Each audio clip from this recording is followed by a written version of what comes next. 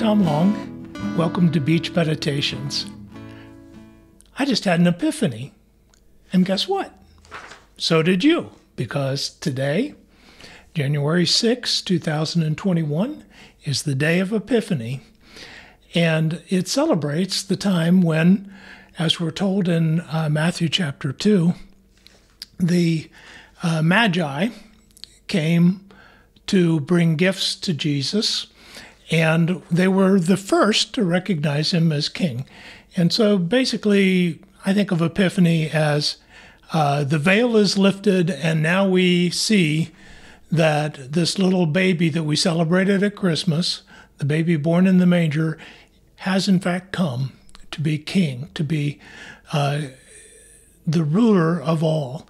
And so it's a little bit weird, unusual, that, if you come from a church background, to realize that it wasn't a prophet, it wasn't a pastor, it wasn't a priest, it wasn't a religious leader, it wasn't a secular Jewish leader, but it was actually magi, who were probably astrologers, coming from foreign lands into Israel, who were the first to recognize that Jesus was the king.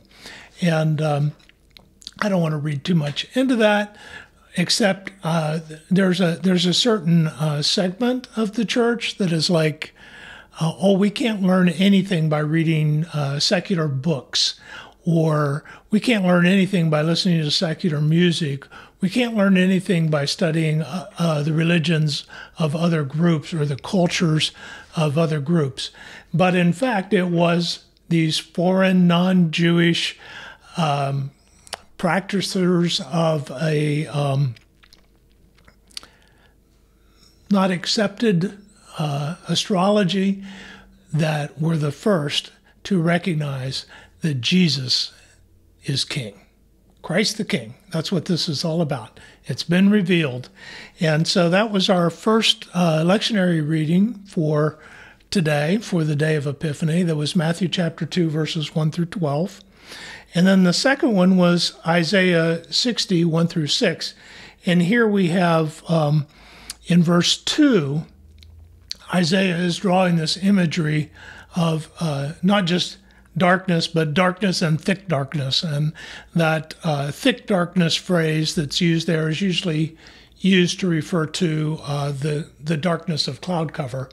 And so this passage is saying that when the king comes, he's coming into a world that is dark both at night because the sun has gone down, and during the day. And the imagery there is of one of those overcast days, and it was just a day or two ago I was out on the beach, and you didn't need sunglasses at all because it was dark out. And so that's what this is referring to. But the darkness that the prophet is referring to here in Isaiah chapter 60 is the darkness of a world without knowledge of Christ the King. And so now the light has come into that world, and so we're bid to arise and shine in verse 1, because the King of light has come. But what I want to focus on today is the psalm reading, Psalm 72, verses 1 through 7 and 10 through 14. Now, a lot of the titles that Jesus uses that are used to refer to Jesus are more spiritual or religious, but king is a political title. It means somebody that has the rule over the people. And Psalm 72 is, it serves kind of a dual purpose, because as the Israelis are being called out of the Babylonian captivity to come back to Israel and reestablish the kingdom of Israel, because God has had mercy on them, the psalmist is telling us what the ideal king of Israel should be like. And of course, the King of Kings, Jesus, is that ideal king. And so Psalm 72 is really describing for us the King Jesus.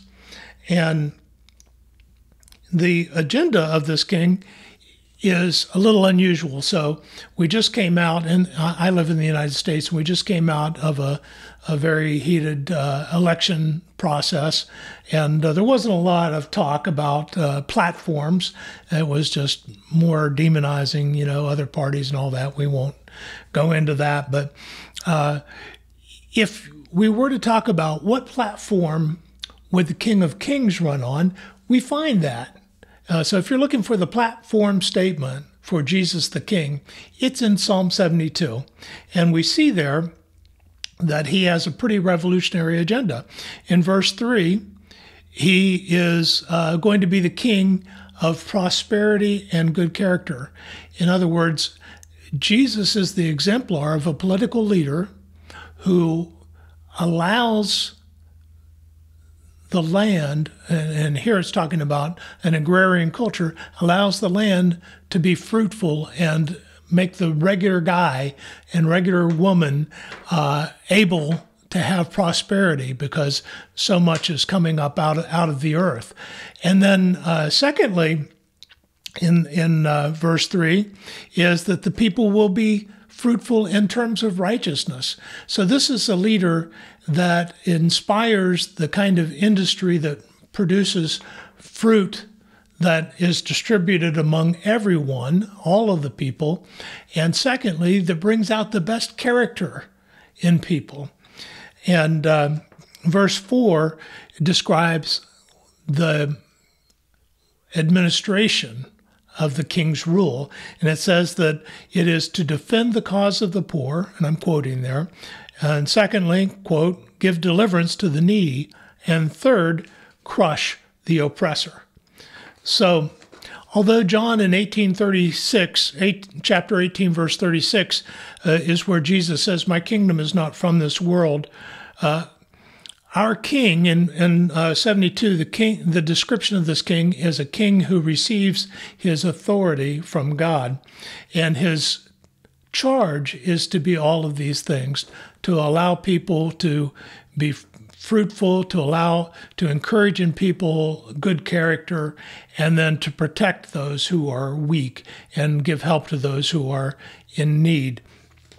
And so that is why in that Isaiah reading, we're told to arise and shine. Our king is one who is looking out for the little guy. Our king is one who is going to crush the oppressor and lift those who are in need and need help. So it's something to think about. And when we look at the political landscape, whatever country you're in, it's interesting to ask ourselves, what are the priorities? Because Psalm 72 says the priorities should be righteousness, good character, right, and justice, that the weak and the oppressed be protected and the oppressor be crushed. So it's pretty graphic the way that justice is described, but there it is. And so Jesus has been revealed to be this kind of king. And we, as those who claim to be Christ followers, are called to participate in having that upright character and that zeal for justice. So I hope that on this day of Epiphany, January 6th, that God will reveal himself to you through his word to be the kind of king that we all long for. May you find it in Jesus, the King of Kings and Lord of Lords. Thank you so much for joining me today. May God bless you richly. See you next time.